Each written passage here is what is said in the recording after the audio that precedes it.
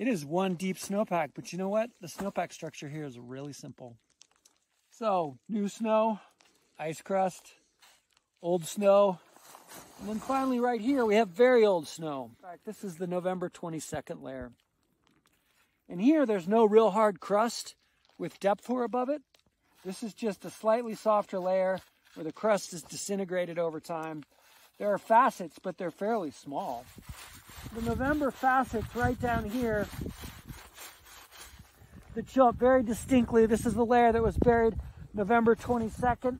We've been thinking about, and right on top, you can see that's very soft, large depth hoar that's rounding. That's 3 millimeter depth hoar. Very soft. Isolate it and tap on it right here on 22.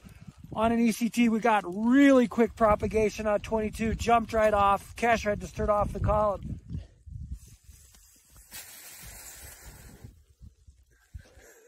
There are still places, particularly where this crust doesn't exist or is thin, that you could still trigger this layer.